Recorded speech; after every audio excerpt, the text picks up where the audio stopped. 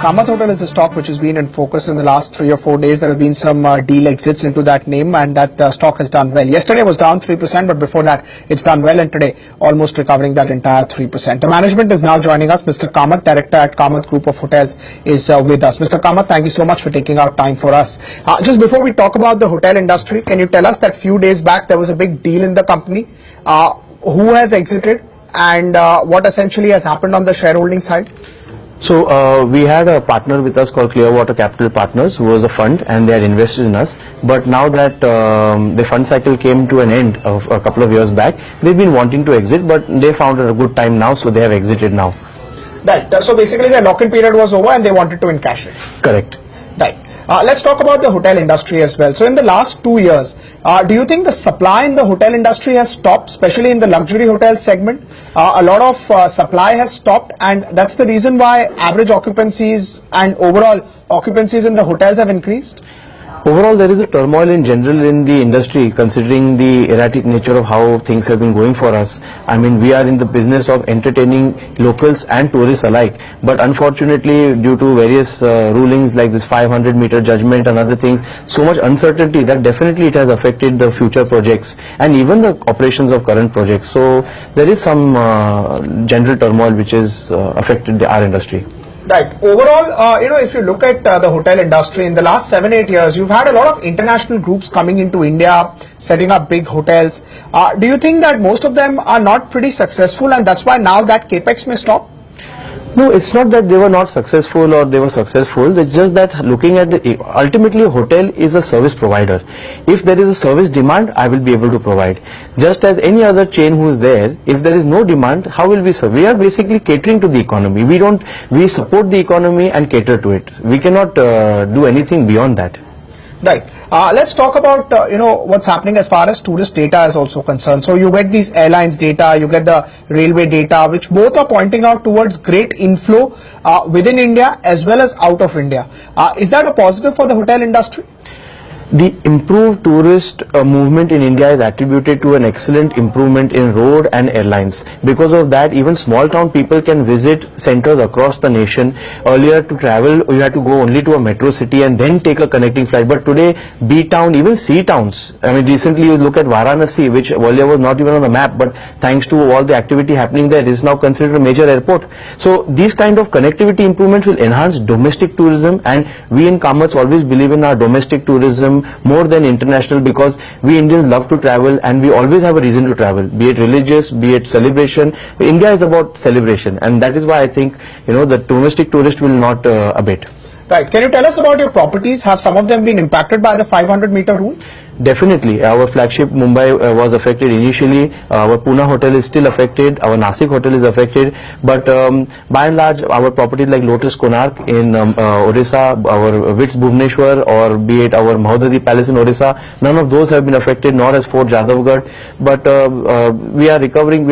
Because some of this is a matter of remeasurement. Some of it is a matter of, it was a knee-jerk reaction. Actually, if you look at it, what has impacted the industry in general more is the knee-jerk reaction, which after the dust has settled, people have said, okay, we made a mistake, let's remeasure, and it's happening. Right. Can you just tell us about, will industry adjust to it? Will there be some changes that a lot of people would make, and they would adjust for the volume bit? I think this shock to the economy, people are not realizing its impact yet. A lot of people are going to be jobless. A lot of people are going to further get stressed in terms of loans they have taken, in terms of people being unemployed. I'm talking about whether it's a proprietor or whether it's a guy working. Everybody's taken a home loan and looking to a future career. But looking at the kind of uncertainty that's there, I think overall we need to really look at what's happening. I don't think it's as simple as looking at it from a very myopic perspective of liquor. It's a much bigger picture, which I think everyone needs to grapple with. Otherwise, there's going to be a small wound that's going to fester into something big. Right. Can you talk to us about the company's financial performance? There have been some losses over there.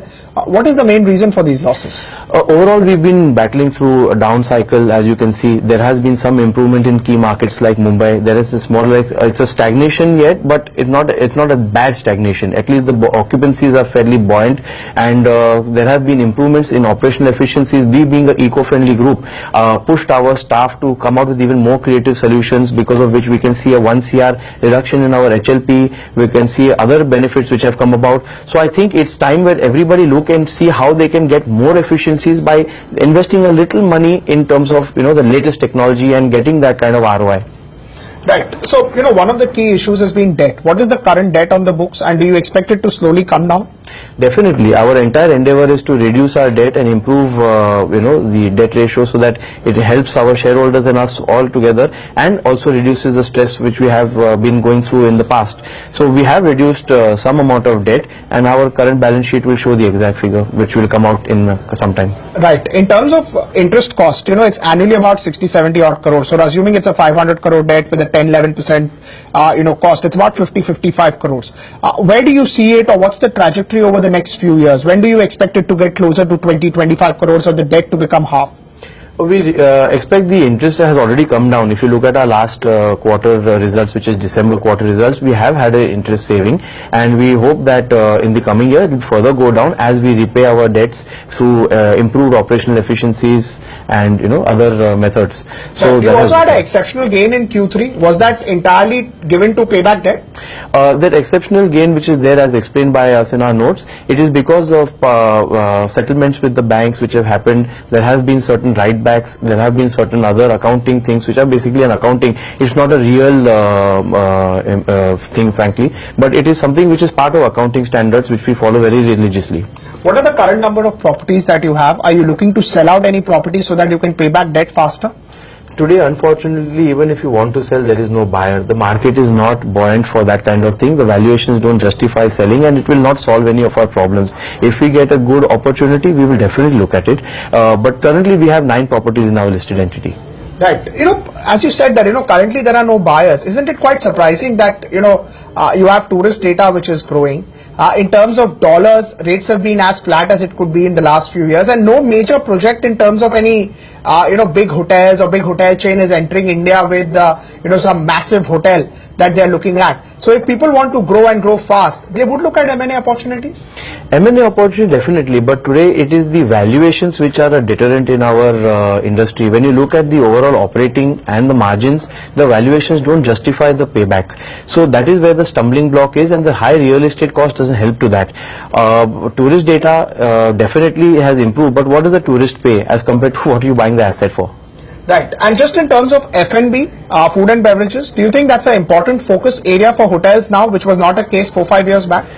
F&B has always been a very important case. I mean, you cannot do a good hotel without F&B. Our Fort Jadavgarh or Orchid Mumbai or Pune, all are MICE oriented. That is meetings, incentives, conferences, exhibitions, all MICE destinations which do very well in the wedding segment. So F&B and Kamat's core backbone is F&B. So we always have had a good F&B focus, and all our outlets do very well. Our South of India's or mostly grills are very noted in Mumbai and other places.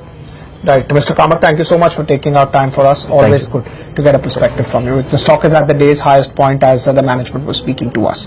On that note, taking a break, coming back in 2 minutes, we'll get some market perspective on the other side of the screen.